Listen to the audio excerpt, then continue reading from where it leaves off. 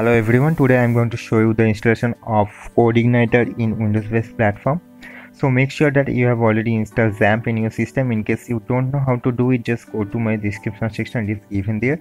And now you have to search on Google codeigniter, and if you press enter, and you will get the link of download, and if you click on that, you will get the link of download codeigniter 3. And if you click on that, the download link, the download will be started automatically, and if you extract that, the folder will be created of the extracted codeigniter, and you just need to rename that folder. I am renaming it as CI. CI stands for codeigniter. So I am now just copying that folder and going to the local disk C where I have installed XAMPP, and now I am moving to htdocs folder.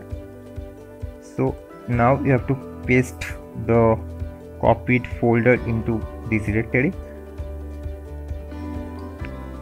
So after completion, you can see that all files have been copied successfully. So now you need to start the Apache server from the XAMPP control panel, and after starting the server, you need to open your browser which you are using.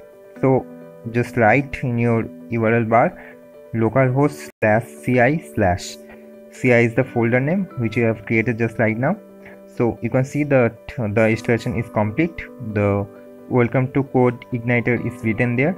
So hope you have enjoyed this video. For more this kind of video, please click on the subscribe button, and if you are a football lover, don't forget to subscribe the daily FCB channel. The link of this channel is given in my description section. Thank you. I'm coming for the gold, taking what I'm owed, trying to paint my picture.